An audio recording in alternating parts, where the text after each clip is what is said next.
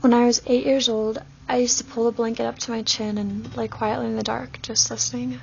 My sister was already asleep in the small twin bed across from mine, so she didn't have to hear them fighting. Mom would say something in a soft voice, and then Dad would attack with a barrage of angry words. It doesn't matter what you think.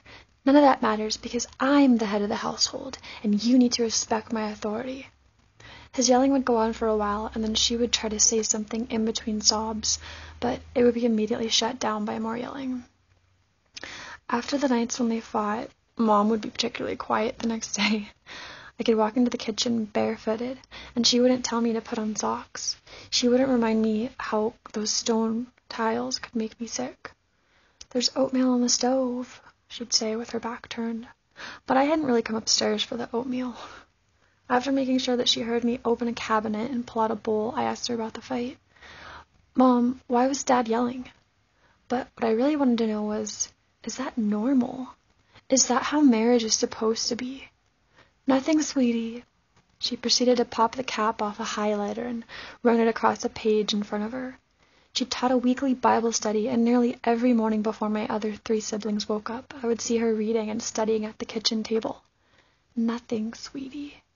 This answer was supposed to derail my investigation before it had even begun, but I hated being stuck in a state of curiosity. It was like walking around all day with a nagging itch that I couldn't quite reach. I bravely claimed the seat next to hers at the table, setting down my bowl of warm oatmeal. "Well, is everything going to be okay between you and Dad?" I quickly would look down and stir the oatmeal with my spoon. After some prying, she would always give me the same answer, and it always had to do with the Bible. The Bible says the man has authority over the woman. The Bible says the wife has to submit to her husband. The Bible says divorce is not allowed, ever, and that sex before marriage is a gigantic sin. "Your dad and I didn't even kiss before we were married," my mom would proudly say. At some point, I decided that I never wanted to get married. Around the same time, I also decided that there must have been some mistake with my birth, because apparently it was much better to be born a boy. When I saw the original Star Wars movies for the first time, I wanted my hair to be short, like Luke Skywalker's. After a lot of nagging, my mom cut it all off. Probably because she realized that if she hadn't done it, I would have chopped it off myself. One by one, shirts from my brother's closets were snuck into mine. My mom would bring all 4 of us kids to the grocery store, and like baby ducks, we would follow her around, wide-eyed, me wearing boys' clothes and proudly gloating over the fact that I didn't have to be a girl anymore. I didn't have to subject myself to a life that consisted only of cooking and cleaning the house. I didn't have to obey and submit and cry every night after being yelled at by a controlling husband. Boys got to play outside, fight with sticks, and build forts in the woods, and when it was hot, they got to take their shirts off. I never owned a doll, and although I had quite a collection of stuffed animals, I began occasionally ripping their heads off when I was really upset about something, particularly Sundays. I could be a boy every day of the week, except for Sundays. Arms crossed, I would sit on the floor in my room until Dad would come in there with a wooden spoon. "Time to get dressed for church. Now." Mom had already chosen a dress and laid it neatly on my bed. All I needed to do was put it on. But it wasn't just the dress I was putting on. It was a female identity. It was every single female role that I'd grown to despise. In a dress, I was supposed to know how to cook. In a dress, I was supposed to obey men. In a dress, I was supposed to be in quiet servitude for the rest of my life. Soon, I figured out that if I wore pants underneath the dress, then I could at least keep a fraction of my dignity intact. After church, I would run to the car and rip off that dress, leaving it crumpled in a scornful heap on the back seat of the van. Then I would sprint back inside the church building, just so that everyone could see me in pants. When I first started puberty at 14, I was horrified. "Mom, they can go away, can't they?" I asked, pointing to my chest. Nearly in tears. "I don't want them. How do I make them go away?" I resorted to taking an ace bandage and wrapping it tightly around my upper body, which sort of worked. I could still wear boys' clothes, I just couldn't take my shirt off when it was hot outside. My constant hysteria of trying to deal with these bodily changes did not go unnoticed by my brother Nick. He was a terror to all of my siblings. He would lock my sister Grace outside the house when my parents weren't home, and he would kick Joe in the balls for fun. But to get to me, he had started calling me young lady. More particularly, when we were in a fight, he would say, "Now you listen here, young lady." The more my body changed, the harder I fought. I wasn't exactly a boy anymore, but I didn't want to be a young lady either. My mom would always stare at herself in the mirror, turning around to check every angle, and she would mention how fat she looked. She would pinch the bulging bundle of lumpy skin above her waist and wave it at me. "See this? This is what happened to me after I had you guys." These physical changes were happening without my permission. They were propelling me closer and closer to a life that I didn't want, and I started loathing my body for it.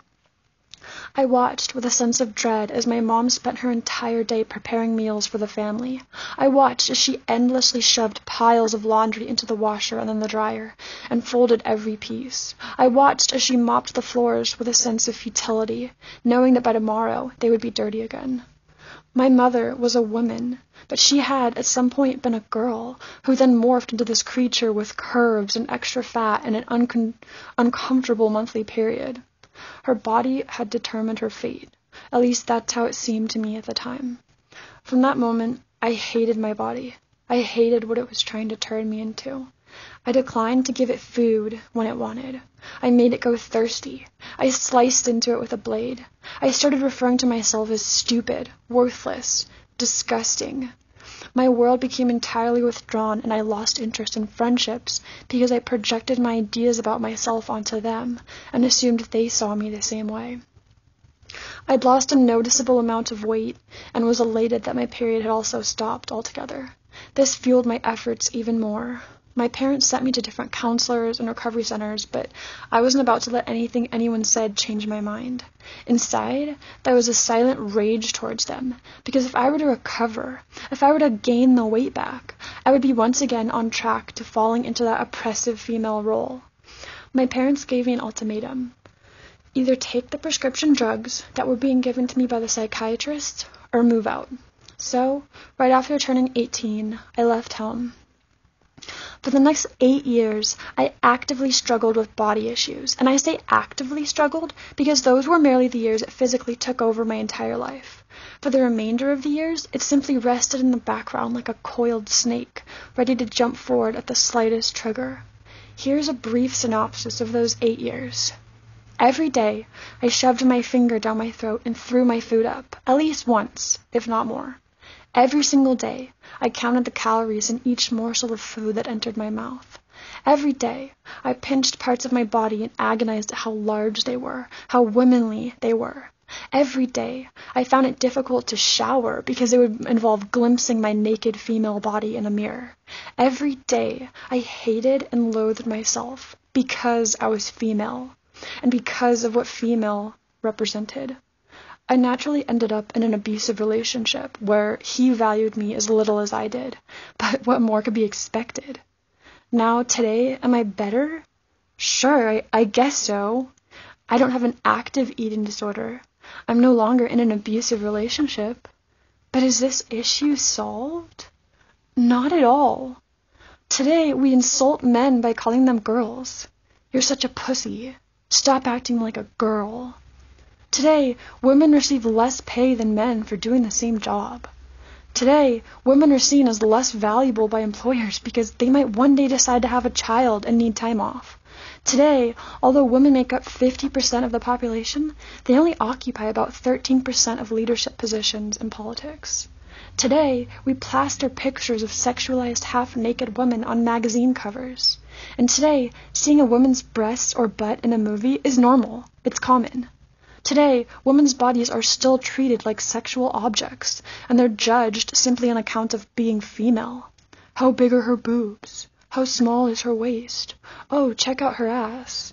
We often hear stories about rapists blaming the woman, saying that she tempted or teased him, that she led him on. Even while saying nothing at all, women's bodies are assumed to be speaking a sexualized language entirely of their own. Why is this okay? It was only in 1920 that women were finally allowed to vote, because up till that point, they were described as being mentally inferior to men. However, it wasn't until 1870 that the first woman in the U.S. was even permitted to go to school. How can we tell someone they're not allowed an education and then turn around and criticize them for being uneducated. Throughout history, women have been victims of a patriarchal society in which their value has been placed on their bodies, on their sexuality, rather than on the betterment of mental faculties and the importance of education. In the world, each year, 15 million girls are still married before the age of 18. They're traded like slaves to an oftentimes much older man and forced to have sex and bear children when they're still children themselves. There are over 20 prominent nations that still prevent women from receiving an education. Every 62 minutes in the United States, someone dies as a direct result from an eating disorder. Out of all the mental health issues, eating disorders are reported to have the highest mortality rate. A study by the National Association of Anorexia Nervosa and Associated Disorders reported that 18 to 20% of anorexics will be dead after 20 years, and only 30 to 40% ever fully recover. The mortality rate associated with eating disorders is 12 times higher than the death rate of all causes of death for females aged 14 to 24. 50% of girls between the ages 11 and 13 reportedly see themselves as overweight, and 80% of 13-year-olds have attempted to lose weight. These statistics shouldn't exist. This should never have become an acceptable cause of death, but it will continue unnecessarily claiming lives until we as a society take personal responsibility for it. It is our job to stop buying magazines that sexualize women's bodies and sell them for profit. It is our job to stop watching pornographic videos that include someone's daughter, someone's sister, someone's mother. It is our job to fill our daughters' heads with dreams instead of limitations, with possibilities instead of restrictions. It is our job to stop allowing the marriage of females who are mere children.